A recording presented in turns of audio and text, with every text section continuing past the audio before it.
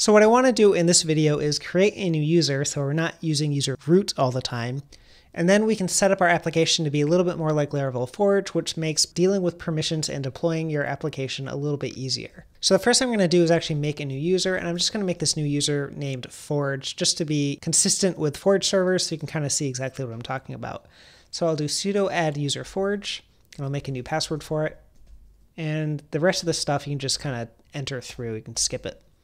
So if I check out the home directory, we have a user Forge. If I cat/etc password, we'll see we have a new user in here under here with a user ID Forge, group ID Forge, a home directory of /home Forge, and a shell of bin bash. So I could log in with the user Forge, and when I log in, it starts up a new shell of bash, which is the same thing as what I'm doing here with user root as well. User root is the same thing up here with a shell of bin bash, and the home directory is just /root. So I can do a few things to set this user up. I'm going to do a user mod. I'm going to append the secondary group sudo to user Forge. And what this is going to do is allow user Forge to run sudo commands. So if I change over to user Forge, I'm now logged in as Forge. I can go to my home directory, and I see a directory here. I can do things like sudo service PHP-7.1 status, and it asks me for my password, but I'm able to do it. I'm able to run sudo commands if I have my password available. So let's get user Forge to be the one using our application. I'm going to exit and go back to user root and go to var www, and we're going to move my application into user Forge's home directory. So we can do the move command, it'll be my app, and I'll put that in the home Forge directory. And then, of course, we need to edit the Nginx configuration to reflect that. So I'm going to go to home, Forge, and my app, and public, and we're going to print working directory just so I can copy and paste this. And then we'll edit etc Nginx sites available, default, and we're going to change the web root to reflect its new home. So home, Forge, my app, public. Perfect. And then we can do sudo service PHP-7.1 FPM reload to reload that configuration. And I'm sorry, actually we need to do Nginx. So we'll do Nginx-T, it says it's fine, and sudo service Nginx reload to get that configuration change in place. And we'll check out our app now, except we're going to hit the error we saw in the last video where we had some permission issues. Oop, and actually we didn't. And the reason why we don't, I believe, is because that move preserved permissions. So let's go over here.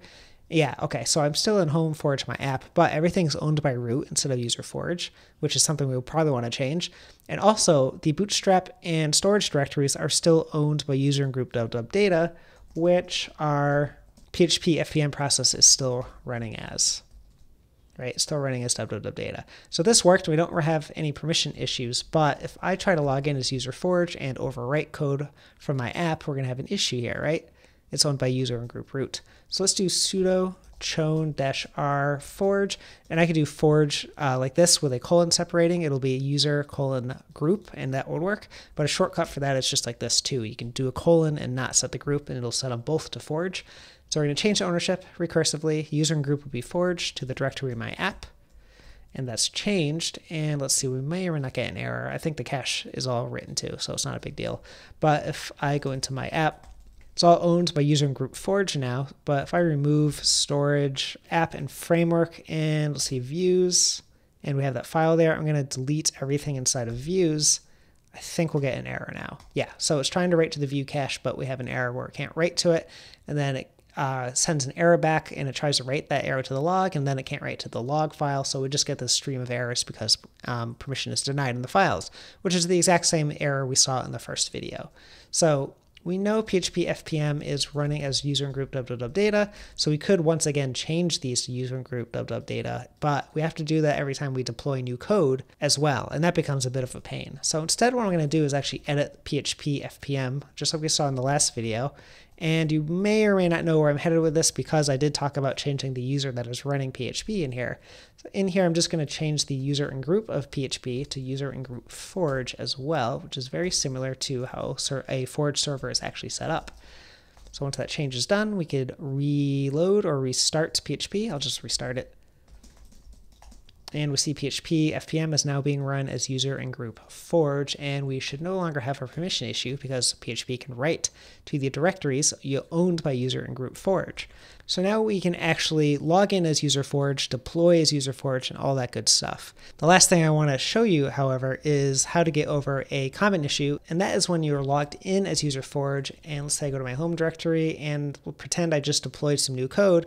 I probably want to do sudo service PHP-7.1 FPM reload, especially if I use opcache, because this is the only way to clear opcache, or not the only way, but the best way.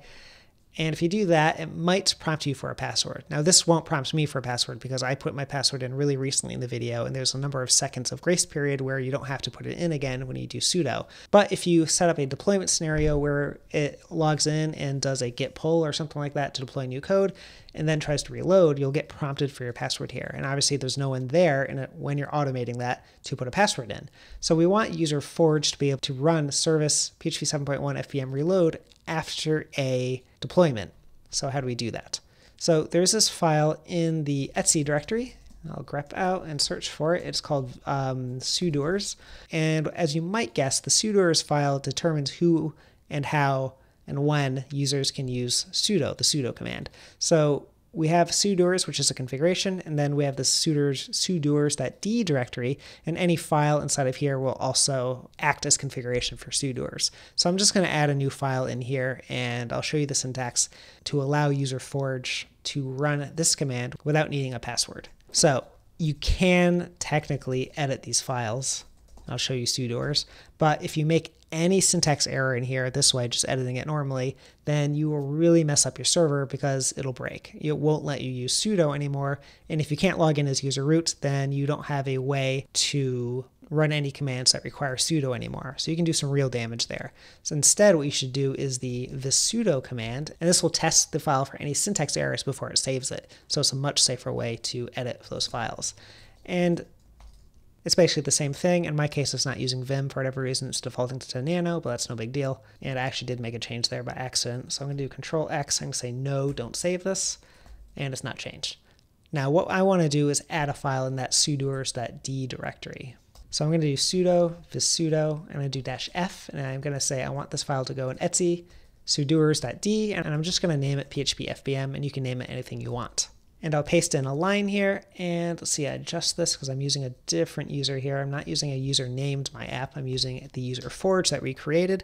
So this is going to say user forge, when logged in from any host, can run sudo without requiring a password for the following commands. And the following command is just that service PHP-7.1 FPM reload command, and specifically reload, right? So restart, stop, and start aren't going to work, only reload. So we have locked that down essentially to just that one user. So I'll do Control X to save it, and this time I'm going to save it. And it's going to let me because my syntax is correct. And to say I'm going to exit out of the server here. I'm going to log in as user root again, and then sudo su over to forge. And let's see, sudo service PHP-FPM. I'll do status, and this asks me for a password. Great.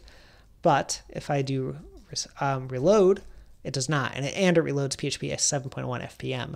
So now I know user forge can log in and use PHP-7.1 FPM reload without getting a password prompt when using sudo. And that's really good for automating a deployment of your PHP application to your server where you want to reload PHP-FPM. So this is a key point to Laravel Forge. It's a lot of what makes it easier, especially when you hook it up to Envoy to automate deployments.